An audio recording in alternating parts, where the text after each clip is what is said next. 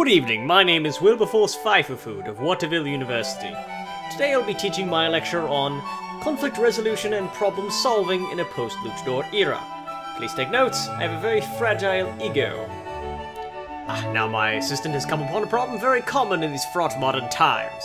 A homeless man has built a shambling mildew fortress on a responsible homeowner's lawn. Now, as my assistant is a complete stranger to both of these people, naturally it is his responsibility to solve their problem for them. There are many valid strategies to choose from.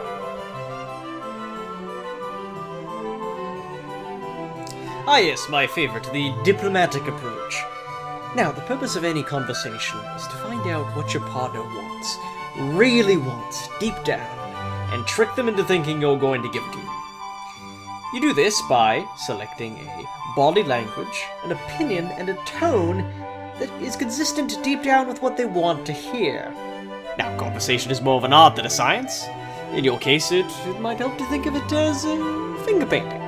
Now, don't expect to blow them over with one bon mot, but repeat the same message enough times in enough different ways, and eventually they will cave to your every will. Just promise to use your newfound powers for good. That's what I want to hear. Wink, wink. Wink, wink. Option 2, bit controversial. You have a conversation with them by striking them with your fists. I did say it was controversial.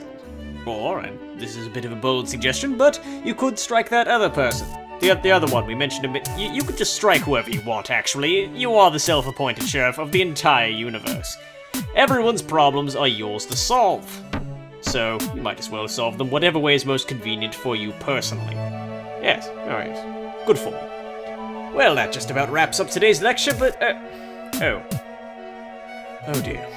Well, yes, I suppose it could just be the Jim Crikey out of absolutely everybody, but... Well, it's just that seems like a bit of a waste of the $60,000 you spent on this course, to be honest.